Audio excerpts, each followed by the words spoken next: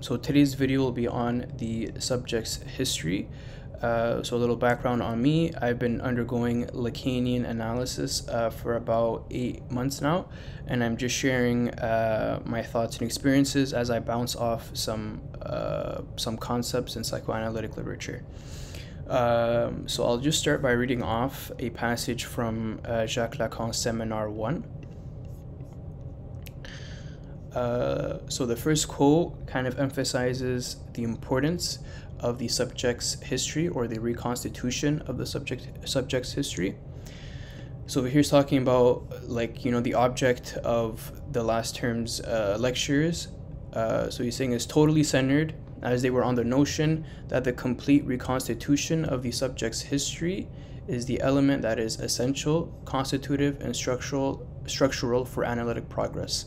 So you're just, highlighting the importance of the process of reconstituting the subject's history, through analysis. But this is where things get freaking crazy. Does this amount to placing the accent on the past as it may appear at first sight? So, like when you recall a memory, or when you recall an event, should you give importance to how it appears at first glance, right? I showed you that it is not as simple as that. History is not the past. History is the past insofar as it is historicized in the present. Historicized in the present because it was lived in the past. So that's a freaking banger right there.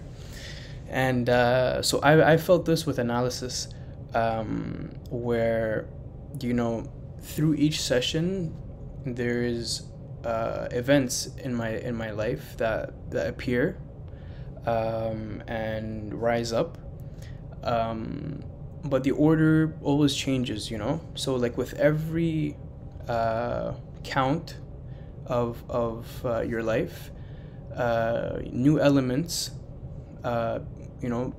become present, and the order always changes. So I find that very interesting too,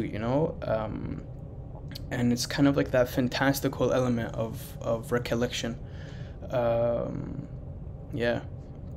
And another thing too, if you read the Wolfman case study in Freud's collected works, the Wolfman as a child, when he saw like his parents have intercourse, he didn't it didn't make an impression on him on the spot.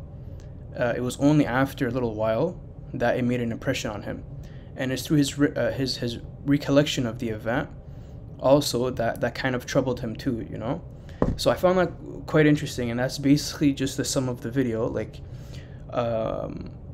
like when you like how events in your life,